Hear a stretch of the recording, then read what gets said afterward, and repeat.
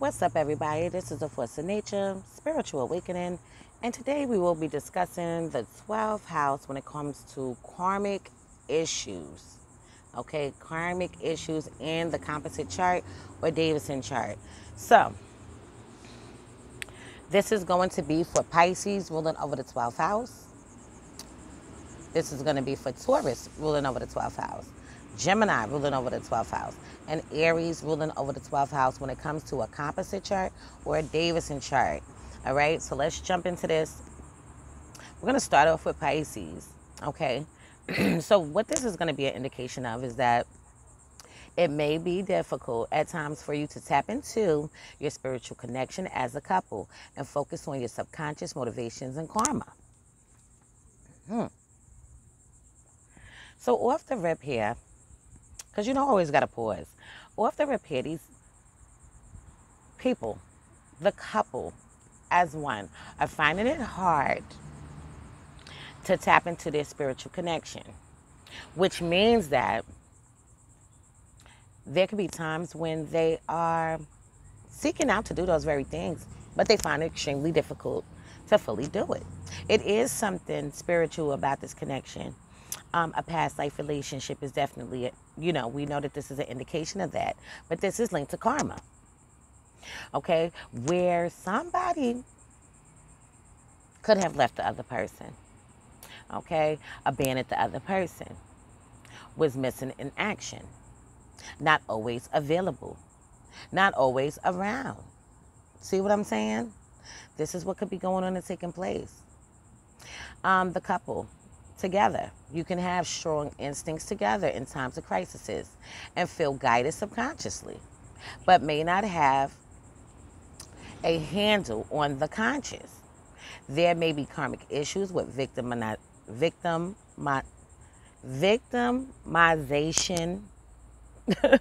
that needs to be addressed, and scattered energy may need to be let go of. So, in order for this to work out, they're going to have to address some issues. They're going to have to let go of that scattered energy. But for the most part, why does the couple feel like it's hard for them to really be on a spiritual connection, a spiritual path, or tap into it? Let's say it's not hard for them to be involved. It's hard for them to tap into the spiritual shit. Okay. And why is it hard? Because they're so worried about thinking about everything that's going on in this world. Okay, the karma or relationship baggage that they bring into the table from the previous life is something that is of a mystery. Okay, so yes, these people could be absolutely drawn to each other. Okay, sex could be excellent and all that different type of stuff, but it is some confusion on what is this shit all about. Why are we together? Why are we coming together? Why am I so drawn to you? Why can't I get you out my head? Why can't I get you out my mind? Okay? But when you start conversing and conversating, having conversations and things like that, it can seem like a dream, like a fairy tale. When you get off the phone and you think about it days later and things like that, and you think about it again, it can seem only like a dream. Okay? Or unreachable. Okay, one or both partners can be not completely available to each other. You see what I'm saying? Gotta work on it, y'all. All right, Taurus ruler over the 12th house when it comes to the composite chart and also the Davision chart. So it may be difficult at times for you to find some calm time together, to ground your energy together, and not to behave in all over the place kind of way. Okay, so these people need to learn how to ground each other, ground themselves, and be calm with each other. This is something that they struggle with. They can actually do this on a subconscious level, okay, in times of crises. Outside of that, it's a struggle. So this is something to work on. We know that Taurus sign in general is about stability. Okay, so what the universe wants you to do is to learn how to be stable. Learn how to build a foundation together. Learn how to be calm with each other, comfortable with each other, familiar with each other. Okay, not all over the place with each other. Okay, arguing, bickering, fighting. You see what I'm saying? Don't be like that with each other. Not trusting each other. Jealous, okay, of each other and things like that. It's a lot of things. There may be karmic issues with stubbornness or discrimination that needs to be worked on. And some focus on the material, okay, may need to be let go of. Focus on the material world. Okay, focus on everything else that has to come along with the connection. Okay, which would mean money, which would mean money, homes, real estate, this, that, working, okay, businesses, anything you name it, traveling, going out to eat, going over here, going over there, doing this, doing that. Okay, a lot of that is going on and taking place. Stubbornness. Okay, if you guys don't see eye to eye, don't hold the grudge. Open up and have an open dialogue of conversation with each other. See what I'm saying? That's all. Moving on to Gemini. So Gemini ruling over the 12th house of the Composite chart. Gemini ruling over the 12th house of the Davision chart. So it may be difficult at times for you to come together mentally and to be fully open with your ideas and opinions. You can subconsciously have a meeting of the minds and may even feel like you can communicate telepathically at times. But this may come out in times of crises and be difficult to find. It will be difficult outside of that. Okay, so there may be karmic issues with understanding each other, and that has to be worked on. And this is understanding each other on an intellectual level. So your focus may need to be let go of. All right, so let's back this up. This couple's having a hard time having the kind of mind that's of like minds. Okay, so their views are different. The way that they see the world is different. The way that they communicate is different. And it needs to be addressed. Okay, you can agree to disagree. You don't have to argue about everything because you can learn how to pick your battles. You see what I'm saying? Learn how to pick those things. But mentally, they're mentally frustrated with one another. There could be a lot of arguing in this relationship, quarrels and things like that. They don't have a level of understanding. The only time they have levels of understanding is when some shit is off the hook and they have to solve problems.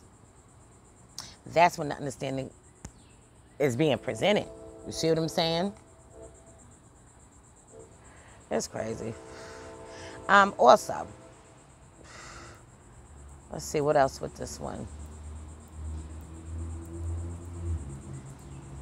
Okay, so yes, too much intellectual focus may need to be let go of. Okay, right.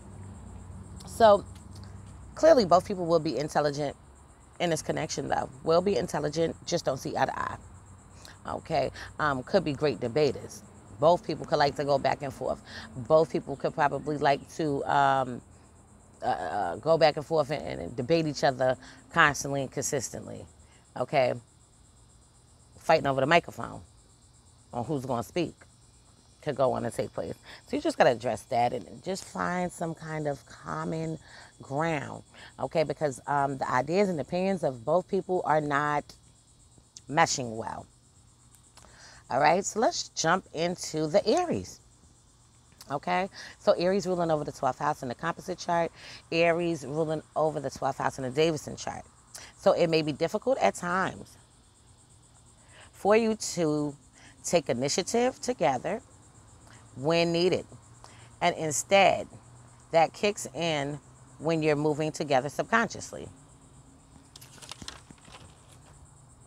You jump to action together during times of crises when you're not consciously deciding.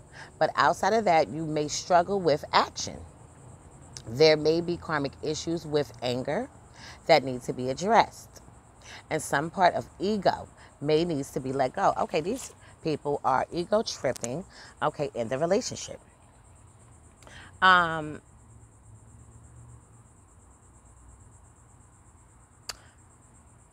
Somebody in this partnership, or maybe both, okay, are not taking the initiative on stepping up or being a stand-up person, okay? Arguing and fighting can go on and take place, okay?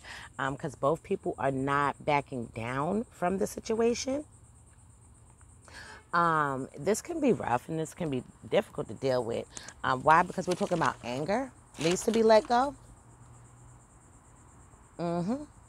Anger needs to be let go, and it needs an ego, okay? So this could be someone that's prideful, okay? Someone that doesn't want to completely let that ego go, okay? Somebody could be a show-off, too. Both people could be very attractive and sexy, all right, as well, because you know Mars is involved and it brings that sexuality to the table. So both people could be very attractive, have a sense of fashion, okay? It can be hard to control them, tell them what to do, what they're not going to do, okay, and things like that. Tell them what to do, period. They don't want to, neither one of them probably even want to hear that shit, okay? But it is difficulties when it comes to taking initiative, though, in this partnership due to something that went on and took place in the past life, okay? But this is still going to be present and very prevalent in this life, okay? So any kind of anger, maybe you might need to go to anger management. Maybe you might need to see somebody, a psychiatrist or some shit like that, or speak to a friend, open up, so that you can have an open dialogue of communication with each other, okay? So I'm going to leave this on this note for now. And in future videos to come, I'll go more into depth into this particular series. Okay, so anybody want to get their chart analyzed, please hit me up. Anybody want to donate to the channel, please feel free. So this is a force of nature, spiritual awakening. Love is love. Peace and blessings to you all. And I will see you on the next one.